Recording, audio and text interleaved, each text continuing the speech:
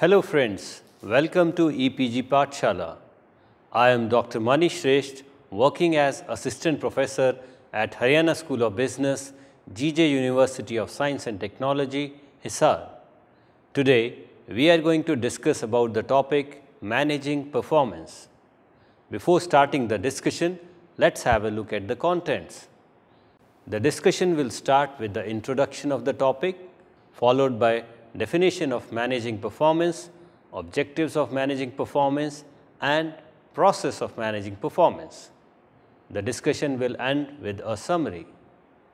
By the end of this module, students will be able to understand the concept of managing performance, identify various methods of managing performance, and know about the objectives of managing performance.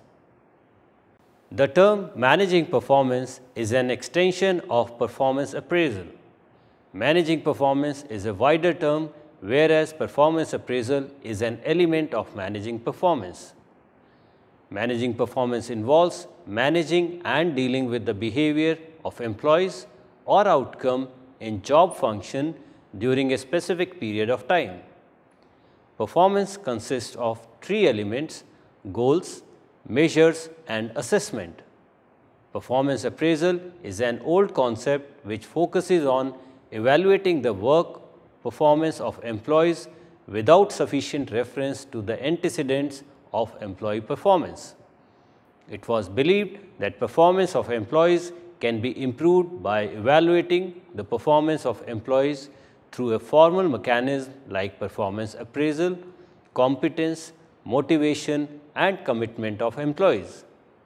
Due to globalization, the competition increased and organizations were no more interested to carry over a mechanism which is not integrated with organizational goals and objectives. Therefore, the concept of managing performance gained momentum, and this concept was adopted by more and more organizations. Managing performance means the way in which the performance of an organization or organizational units is managed. The features of managing performance are designing a framework of techniques which helps in achieving objectives of the organization for the given inputs, providing information on the contribution of human resources to the strategic objectives of the organization, recognizing and rewarding employees who performs better, formulating and communicating employee performance plans, evaluating of performance of each employee on the basis of performance plan during the appraisal period. This has many components like developing objectives and mission statement of the organization, enhancing communication, fixation of responsibilities and accountability, implementation of appropriate reward strategies, and development of employees to improve performance and career progression. Thus, managing performance is an organization-wide system of integrating business metrics with efforts of employees. This is because employees are strategic asset which occupies a center stage in competitive strategy of the organization. Linking of employees with the business processes, financial parameters, strategies, and customers is essential for sustenance and success of organization in the long term. Let's try to understand few definitions of managing performance. Managing performance is an ongoing communication process undertaken in partnership between an employee and his or her immediate supervisor that involves establishing clear expectation and understanding. Managing performance is a process which contributes to the effective management of individuals and teams in order to achieve high levels of organizational performance. The essentials of job functions the employee is expected to do, how the employee's job contributes to the goals of the organization, what doing the job well means in concrete terms, how employee and supervisor will work together to sustain, improve or build on existing employee performance, how job performance will be measured, and identifying barriers to performance and removing them. These are the certain characteristics of managing job performance. The main objectives of managing performance are to help in formulating of strategies in order to give shape to the organizational objectives and goals, to encourage employees in setting up goals which are consistent with organizational strategies, to manage the strategy implementation process by monitoring progress, to provide feedback to the employees about their performance against preset goals, to motivate, support and reward employee behavior consistent with organizational goals and objectives, to promote a culture of learning and development in the organization, to ascertain employee and managerial talent required for the succession planning, and finally, to encourage participative management style whereby employees set their own performance goals so that achieving those goals becomes their mission.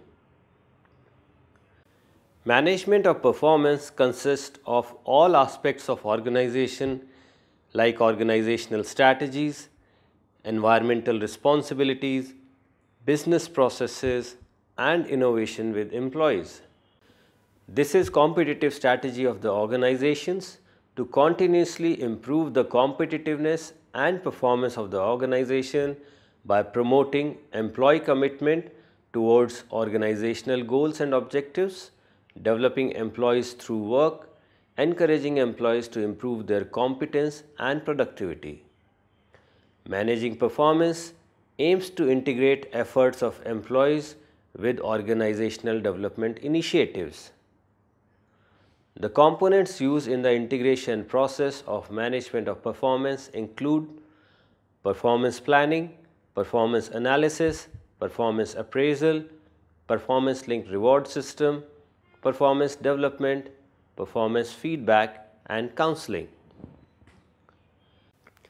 The planning for employee performance involves certain steps.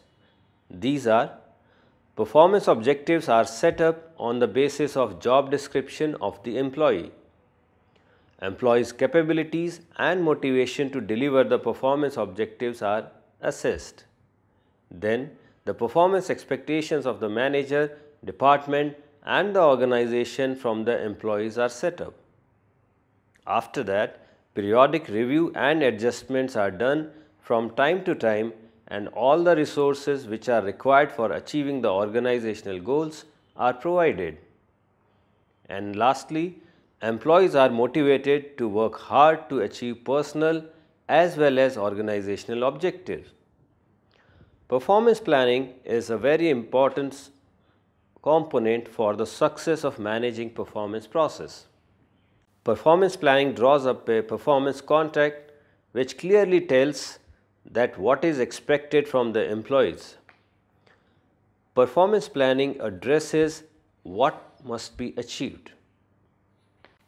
There are different approaches to performance planning in the organizational context. The four main approaches to performance planning are goal setting approach, job description approach, competency based approach and critical incident approach. According to the goal setting approach, people who have clear set of goals in their mind direct more effort toward their work as compared to people who do not have clear goals to be achieved. Employees choose their goals on the basis of their belief about what they can achieve, their past performance, their beliefs about consequences and their judgment of what is more suitable to the given situation. Success of employees depend upon knowing whether they are performing according to their goals and adoption of suitable task strategies.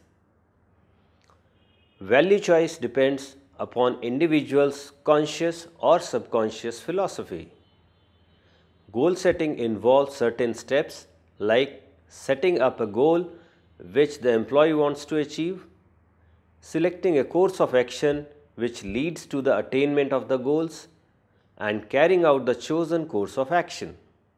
Thus, performance of the organization can be improved by setting up goals at individual, department, and organizational level. Job description describes the tasks, duties, and responsibilities associated with a given job. It defines all activities that an individual is required to perform in order to complete his job successfully. Performance measures or metrics are generated on the basis of these tasks, duties, and responsibilities. Competencies can be defined as the cognitive, affective, behavioral, and motivational characteristics or disposition of an individual which enables him to perform well in a specific situation. Competencies include personal characteristics of an employee which affects his behavior that is important to goals and objectives of the organization. Competencies mean the inputs which enables the employees to perform their job effectively. Competencies that have an impact on the performance of employees can be classified into 5 broader categories. These categories are network of professional contacts, which includes personal contacts at work as well as non-personal contacts.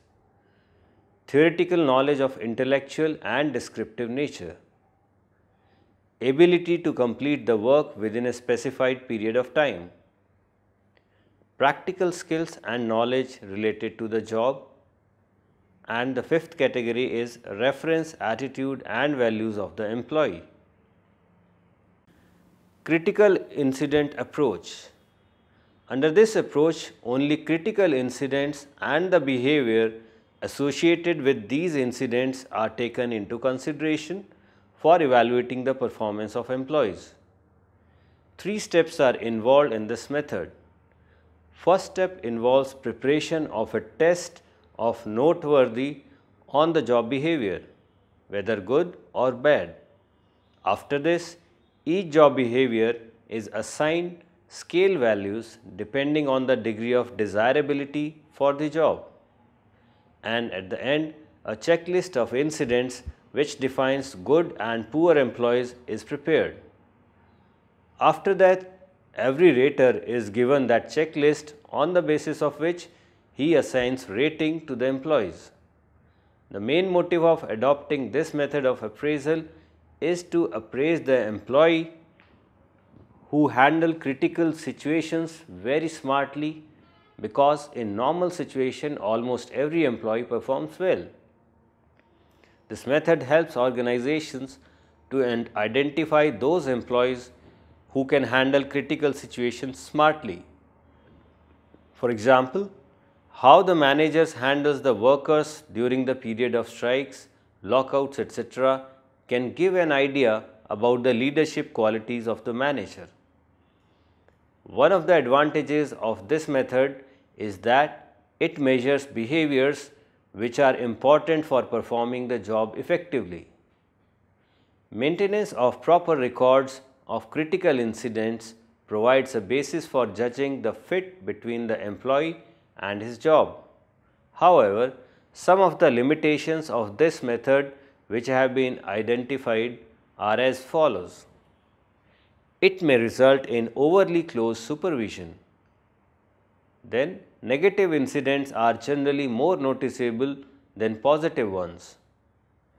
The recording of incidents is a core to the superior and may be put off and easily forgotten. There are various models of performance planning. To start with, investigative model.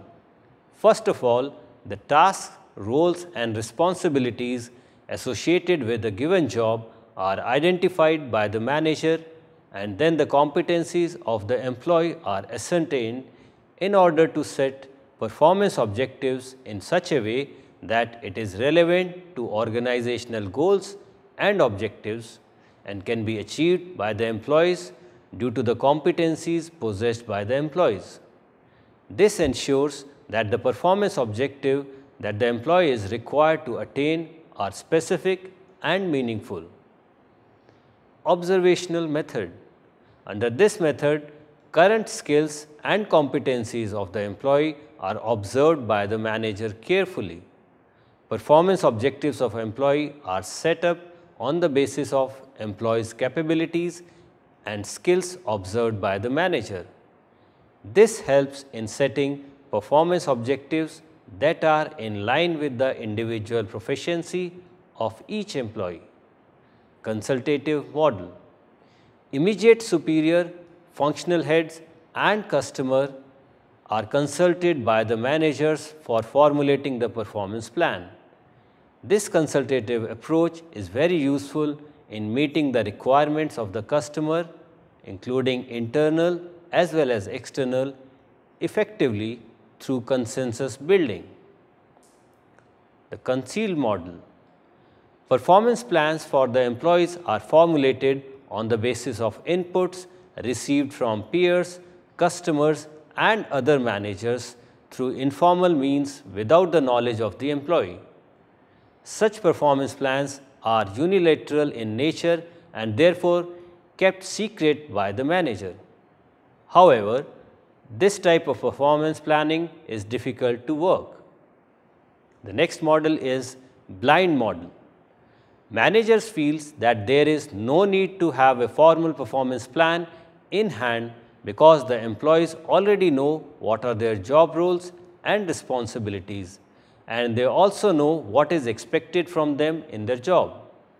This model is used in most of the Indian organizations, which ultimately results in misunderstanding between the manager and his employees about what performance means. Performance analysis involves the monitoring of performance of employees according to the agreed performance objectives periodically for motivating the employees to perform effectively according to the performance plan. Progress of the employees in achieving their performance objectives is analyzed by the managers. If the employees do not perform according to set objectives, then it is the duty of the manager to support and guide the employees to take corrective action. Performance analysis is not a formal assessment of performance of employees, but it helps in keeping the work efforts of employees focused. The steps involved in analyzing the performance of employees are revisiting the performance plan from time to time, analyzing the problems in achieving performance objectives according to time, cost and quality, reinforcing motivation of employees in achieving the performance objectives, assisting, training, motivating and counseling the employees who could not achieve their performance objectives. Performance appraisal is a tool used to formally evaluate the performance of the employees to reinforce performance achievements through rewards and compensation, and identify employees with poor performance for developing their skills and competencies. Structured tools are used to measure performance with respect to agreed performance objectives, and then scores or ranks are assigned to the employees according to their performance. Certain steps which are involved in performance appraisal are determination of objectives of appraisal. It is the first step involved in performance appraisal, and it wants to achieve for the organization. There are two main objectives of performance appraisal: evaluation and development. Second step is selection of appraisal technique. It involves the selection of best techniques which will be used by the organization for appraisal. Next step is to decide who shall be the appraiser. Then training of managers and employees for using appraisal instrument is being carried out. Then necessary forms are distributed to the managers and employees for recording their comments, observations and remarks. For managers, performance appraisal forms are given to the managers for distributing them to the employees for completion of self-appraisal. The employee fills up this form by writing down his achievement and then gives scores on his performance. The form is then returned to the managers for remarks and ratings of appraiser. After that, ratings are finalized by the senior managers. Then, finalized ratings are then communicated to the concerned employees, and at the end, MIS is prepared and appraisal results of all the employees are documented. After conclusion of performance appraisal, rewards and recognition plans are drawn out for the employees according to the level of performance appraisal scores. Performance-linked reward system consists of compensation revision, career progression, transfer, etc. of the employees. According to performance-based compensation system, employees with higher performance are rewarded or compensated at higher levels and vice versa. If compensation is paid on the basis of performance appraisal, then it helps in motivating employees and employee retention. The appraisees seem to have greater acceptance of appraisal process and feel more satisfied with it when the process is directly linked to the rewards. These findings of the research proves that the performance-linked compensation system are more successful in motivating the employees for better performances. The main goal of rewarding performance is to motivate the employees for better performance in future. However, money alone cannot be used to motivate all the employees with different backgrounds and working at different levels. Therefore, a combination of incentives at individual and group levels should be used to motivate employees. Such incentives could be performance pay, perquisites, competence pay, ESOPs, facilities, etc., depending on the needs and requirements of different employees. The process of managing performance does not end with administration of rewards. Continuous efforts are required to improve the performance of employees in the organization. Employees who perform better are given more responsibilities, and employees with lower performance are given formal training and development so that they can improve their performance. Managers need to prepare an action plan for developing their employees in order to ensure that employees continuously work to improve their performance. The action plan should be reviewed periodically by the managers and corrective actions should be taken immediately. Performance feedback and counseling. Managing performance is incomplete without feedback to the employees.